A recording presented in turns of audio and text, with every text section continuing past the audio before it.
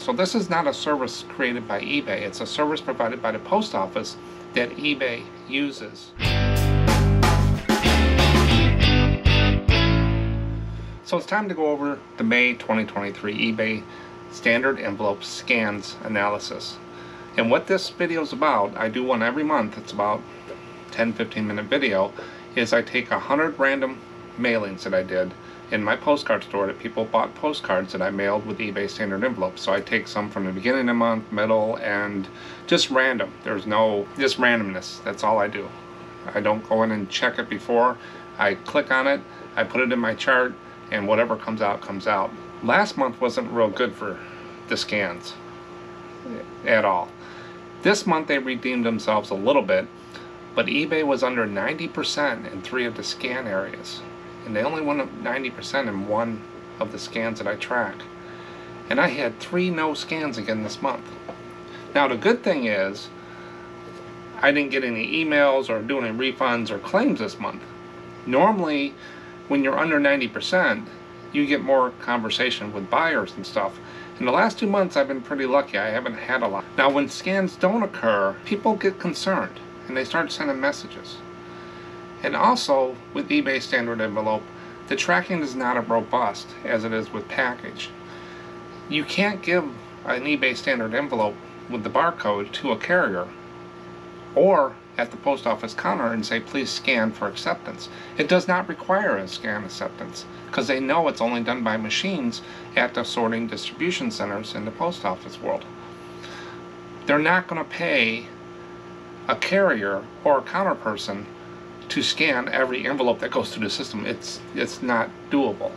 And if they did, then there's no reason to have it. So what they're trying to do is give us some type of tracking, some type of better than we had before. Years ago we used stamped and a label, and it was at our own risk that we send it out. If anybody said anything, there was no tracking. Now they give us a little bit more. Now if you want your packages to be shipped with robust scans done by the carriers when they're delivered and stuff, that's first class and priority. And that's changing in the future too on some of the things in the post office. But you're not going to sell as many of these low value cards because people are not going to pay $5-6 to ship a $4 or $5 postcard. You pick out the best you can. I think eBay standard envelope has been great improvement, and also eBay isn't the only one that uses this.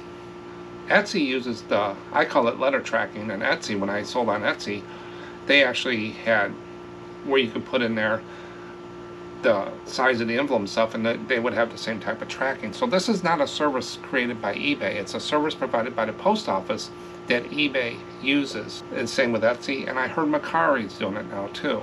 I have a little clip I play on every one of these videos, and the people that have been watching this, they can skip over it with the chapters at the bottom, but for anybody new, I have a short little clip here that I play to give you a high level of how I think it works. And I'm going to go ahead and play this right now, and then afterwards we're going to get into the graphs that I do and some of the trends. And I'll talk a little bit about eBay insurance at the end. Here we go. Here is a slide I'm going to bring up on the big screen. This is just the process in my head on there, not real detailed, layman terms. I don't know how everything works with this. I can speculate from my IT background, my technical background, but there are so many different ways to do it. But in a nutshell, this should explain to anybody how it works. So the first box there is you got eBay and Etsy platform. They're connected across multiple data centers and stuff like that. They're not in the same one, that's why it's got the dotted line there. They're 2 separate companies, 2 separate platforms, 2 separate programs, applications, and stuff like that. They're not shared. But I just put them in a box to make it easier. When someone buys a postcard from either eBay or Etsy, it goes to the post office. The post office then sends data to eBay or Etsy in some way, format, a file, web services, some integration is going to go up and going to come down. Either eBay and Etsy picks it up or directly goes into those platforms if they have shared access. So that's your scans. When it hits the post office, it goes back and forth into the tracking on eBay and Etsy. If everything is successful with the delivery, then you got a happy customer like at the end here. Even though the scans are not happening, most of the time the customer gets the card and they're happy. So that, in a nutshell, that's basically how it works. I did have Etsy on there because I did sell on Etsy when I created that clip. But since Etsy does use this same type of letter tracking, I left it in there. I didn't want to go back and redo the clip since I stopped selling on Etsy. I only sell on eBay now. As of first of the year, basically. I just got rid of Etsy, Hip, all those other ones. So all I do is focus on eBay. And I really like it. So I'm not really concerned about selling on one site. That's where 90% of the postcard sellers are, and 90% of the postcards that I have surveyed are on eBay. And the other sites, their sales, just, they weren't getting the traffic eBay does. So I put my effort into the place that will give me the best on my return. So with that little clip there, you notice there's a lot of moving pieces. Either the post office sends it, they don't scan it, or eBay gets the data and they don't put it in the system, or they put it in the system, or they don't display it right. So there's a lot of moving pieces where you can point the finger. But a lot of the scans lately I've seen, I think the data is getting there to eBay, but I think they're having problems displaying it or going through and putting the data together. But that's just my thought. But now let's get into the graphs of things. As I said, I take 100 random mailings from May 1st to the end of May, and I just go and pick and I put them on my little spreadsheet. Then my spreadsheet builds into a chart. They call them pivot table, and here's the chart. Now here's the different categories that I do. The first column is the state, because I want to know if there's a problem in some states. So that's alphabetical by the state initial. Then you have the label. The label is what I create. It's 100%. Always, because I have full control. When I create an eBay standard envelope label, that is the control number of how many mailings. Then you get to the right of that, and this is where we get into the scans. You put it in the mailbox, bring it to the post office, and it hits the first sorting center. You should get an origin scan. Mine's in Champaign, Illinois. They're not the best in the world, as you'll see. So once it gets an origin scan, that's the first place. It'll show in the tracking as origin. Then as it moves through the system, you'll see in transit, then you get a destination scan. So I look for the destination scan. If it's in there, it gets a 1. If it's not there, it gets a 0. Next one is delivery. That's out for delivery. I just shortened the title to fit on the chart. That's out for delivery. That's when it hit the one of the last sorting centers, and it's going to be out for delivery. Not delivered, out for delivery. If it's there in the tracking, it gets a 1. If not, it gets a 0. And then the all-important delivered scan. That's the one you want. That's the one that people deliver, but that's the one that causes the most emails back to us, the customers. Because it's not actually delivered to the customer when it says delivered with eBay standard envelope. It's still at the sorting center. It hit the last destination, and it will take 1 to 2 days to probably get to the customer. That's the one I probably get more email on. Then the second one would be, I don't see any tracking, did you mail it?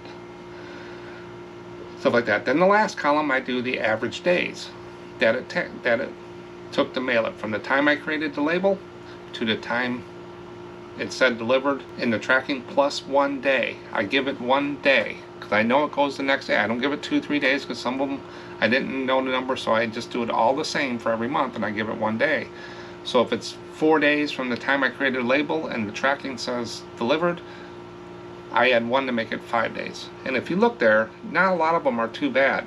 There's 1/7, which was Missouri, and there's another one, California, 6 for Connecticut, Virginia and Washington were 6, but the average overall through the system is 5 days. Then you get to the bottom down here, and this is where the actual counts up. The first column label, it's 100 mailings, 100%. Then you get to the origin scan. 95%, they miss 5. Now remember, it does not need an acceptance scan. It just needs a scan somewhere in the system for eBay standard envelope, because carriers and counters cannot scan these. They have to be done at the sorting centers. Only machines can scan the barcode and put it in the system. So 95% for origin scan. Destination, 85%, they miss 15 of those. So as it goes through its journey, there was not a destination scan in the tracking. Out for delivery, 85%, they missed 15 of those. So 85% were under 90%. Then the delivered, the important delivered, they missed 16. So if you picked up, only missed 15 on out for delivery, then you missed one for delivered, and now you're at 84%. So 3 of the areas were 85% or below. Better than last month in April, but still, the goal should be 100%. 90% stops a lot of work for us, is that line in the sand I did. So I don't know what's going on, but it is trending back up again in 1 month. Hopefully it goes back up to the top and it stays there. The average day for mailing in the US Postal Service is 5 days. So that's pretty good. That's the average, but there is a couple states. Now there is red on this chart, and everybody says, what's the red for? The red means if there's 13 labels created, that I created 13 labels, and any number to the right is lower than 13, I put a red mark on there. So if you notice, there's still a lot of red in this chart. I've had charts where there wasn't a lot of red, but this one's sporadic throughout the scanning, so it's spread out through the system of the reds, and that's where the states come in. But right now, it's across the board. Sometimes I've seen it where it's only 1 or 2 states that are real heavy. The other ones are spot reds and stuff. But this chart is a lot of red, more than normal in the last. From the time I started January 1st, 2023, this is what the trend looks like. And each one of these lines, the blue one is the origin. If you notice, last month it took a huge dip, way down, and then it bounced back up over 90. Then you get in the other ones, and you notice they're all under 90%, and they've been there for 2 months. But I'm not getting a lot of questions from customers. Either they're getting used to it, or I got more patient customers. I think they're going to get tired of it and start contacting us and stuff like that. So that's the trend. It is moving. It's about flat right now. It's still under 90%, but origin did move back up. Why can't the other ones? So if one place does it, why can't the others? And then we look at the trend for the post office. If you noticed, January and February they were at 5 days. They had bumped up to 6 days average in March, and now they're back for the last 2 months, April and May, back at 5 days. So basically 5 days is what it is for the post office. So we haven't seen any major swings too much there. So to sum up May, better than April, but the trend is still there under 90%. Going into summer, the lower volume, I think, for the post office, it should get better, is what the trend says before the year before. And then going into the holidays and stuff like that, we'll see what it does there. It's not major, drastic problems, but I think that they still have a lot of work to do on the tracking side of that. Now remember, if a postcard says delivered or whatever and it doesn't make it to the customer, and the customer said they did not get it, and you use eBay standard envelope and they open the case, you can refund them. And then in 30 days, you have to wait 30 days from the time you printed the shipping label. That's the date that they use with that ESU code. You can put that ESU code into the claim form, and if it's not 30 days, it'll tell you. So they're reading something in that ESU number, that tracking. From the time you did the shipping label, you wait 30 days. I always do 33 to give it there, and before 90, you can submit a claim to the eBay standard envelope insurance, and they will refund you if everything is on the up and up. I've never had one not refunded. I've only had one refund this year, and I got my money back a couple months ago. So last year, I got close to $70 back. And it's nothing that I'm doing as a seller. It just gets lost in the system. In the post, I mailed it, it went out, and the tracking showed, then it just got lost, and the customer didn't get it. So you refund them, and you wait 30 days before 90, and you get it back. This video here will walk you through that whole process. It's pretty simple. You just got to be a little organized on tracking it. And since eBay's keeping more than 90 days now of data in their system, it even makes it easier. So don't think that's a waste. It can add up quickly throughout the year.